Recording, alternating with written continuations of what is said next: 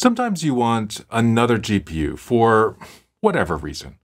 Maybe you don't have a GPU, or you'd rather not hear your fans all the time. You want your local machine to run a local coding model, but need access to a different model for other tasks as well. Maybe you're streaming with OBS and don't want things to lag. You're running different agents and you want them to respond together faster. There's probably an infinite number of reasons to need more GPUs. So let's search for a solution. We need a cloud provider that has access to virtual machines with GPUs, not just shared GPUs that have generic names where you don't really know what's there, like on Azure, but to know that it's an NVIDIA card for which a CUDA driver actually exists. Now, I have friends who love Paperspace for doing this, which is now owned by DigitalOcean. Paperspace is pretty awesome, apart from the fact that I seem to have to make quota requests every freaking time I start a machine.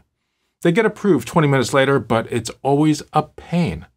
On the plus side, they are pretty much the only reliable source of Windows-based instances with GPU that I've been able to find. Now, I don't use a lot of Windows, but I did for this channel recently.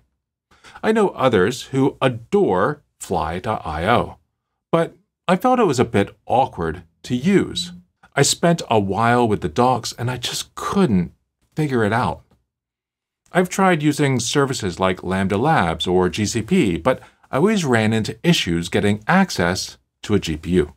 And I wouldn't know there was a problem for sometimes as long as 5 minutes.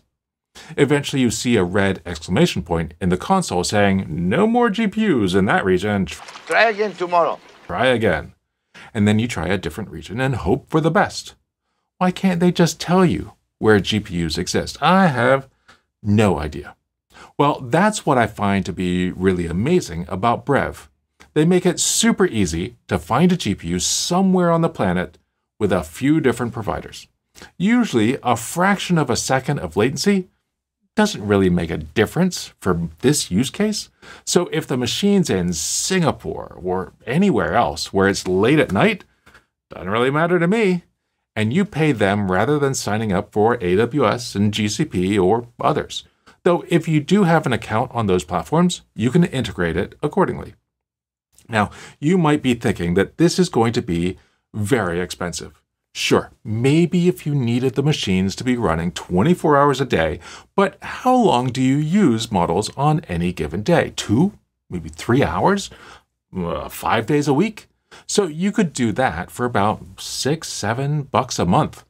I think that's pretty reasonable. And the instances are up and running within a minute or so. Let's check out how this works.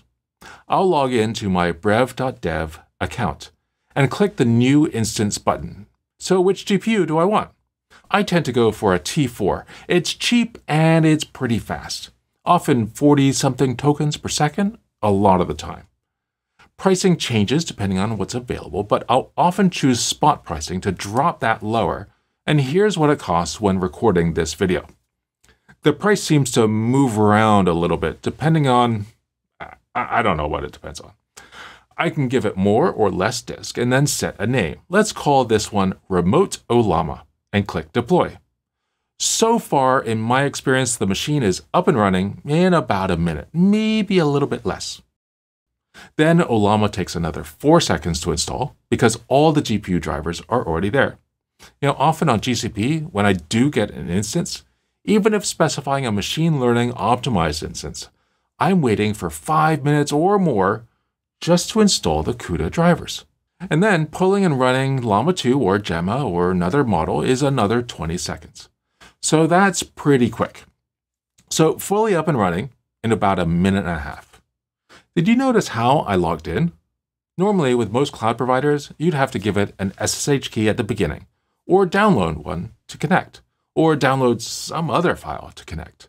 But with Brev, you don't deal with any of those things. You install one command when you set up your account called Brev. I can type brev shell --host remote Ollama, and I'm SSH'd into the host. Perhaps even cooler is I can type brev open /host remote Ollama, and VS Code opens with everything set up to work against that remote machine. I think that's pretty cool. But I would like to be able to just run Ollama and have my Ollama client access the remote machine. So there are a few steps to getting that working. We need to tell the client machine where the Ollama service is running. We need to tell the Ollama server that we should accept requests from other machines. And we need to enable remote machines to access the Brev server. That last option can be the easiest, and it can be the hardest. On some platforms, you might just grant all access to all visitors, and that is super dangerous and that's so stupid! Probably just stupid. Because there are search engines out there that make it easy to find open ports all over the world. I tried it once about 4 months ago and found dozens and dozens of Ollama servers wide open. Don't do that. It's amazing how much free compute you can get if you, 1, try, and 2, don't have no morals. Brev doesn't allow you to just open things up anyway. They offer you the ability to open up a service in their UI that you can share with folks, and then you use Brev to authenticate and get access to the service. If you'd like to see that, I can cover it in a future video. But the approach I like to take is to use Tailscale. Tailscale is like really secure VPN done really, really simply. It is amazing how quickly you can be up and running. And for 3 users, even with a custom domain, it's free. With 100 devices. I don't know about you, but I don't have 100 devices. Beyond that, it's like $6 per active user per month. Now you would think, based on this, I was getting some sort of kickback from Tailscale, but it's just a really cool service. Now I'm not going to show setting up Tailscale from the beginning, but I can if you want. Just ask for that below. Remember my goal here. I want to add remote Ollama to my Tailscale network. So I'll choose Add Device in Tailscale and choose Linux. Here's a shell script to run. Copy that. Now run brev shell --host remote Ollama and paste the command. Then on the remote host, run sudo tailscale up. It gives me a URL to open, and that will log the machine into my network. Depending on the provider actually running this host, the name and Tailscale may be different. I'll rename it to remote Ollama. We're almost there. Now, on remote Ollama, we need to add an environment variable to tell the Ollama service to take requests from remote machines. So we need to set Ollama_host to 0.0.0.0. Yeah. The right way to do this is to run sudo systemctl edit ollama.service. The first time we do this, we get a blank file. Add service at the top, then environment equals Ollama_host equals 0.0.0.0. That's a little strange. The second equal sign is inside the double quotes. Save that out, and then sudo systemctl daemon reload, and then sudo systemctl restart Ollama to restart the service. Okay, we're in the final stretch. When you set up Tailscale, you get this cool icon in the menu bar on the Mac. I assume there's something similar in your Windows task tray or in some Linux command. You should see remote Ollama listed there. So in the terminal on your local machine, run Ollama_host equals remote Ollama run llama2. And boom, you are in and running llama2 on Ollama on a machine somewhere in the world. And it just works. When it's time to stop the instance, visit Brev.dev and click the delete button. Now you might wonder why I put the environment variable on the line when running the Ollama client. Well, maybe I'm running Ollama on this machine for help with coding. If I set the environment variable the right way for the service, it'll screw up the service. I just want this to take effect for the CLI client and let VS Code and the local service continue to work fine. So what else can you do now that you have Ollama running with Tailscale? Well, maybe you want a web UI that you can run from your phone. That'll just work. And maybe you do that with your regular machine instead of a hosted server.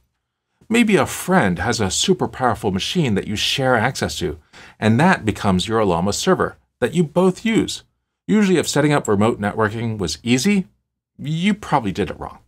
But Tailscale makes this and so many other situations super easy, and you did it right. And that's why I like Brev. It makes something hard super easy.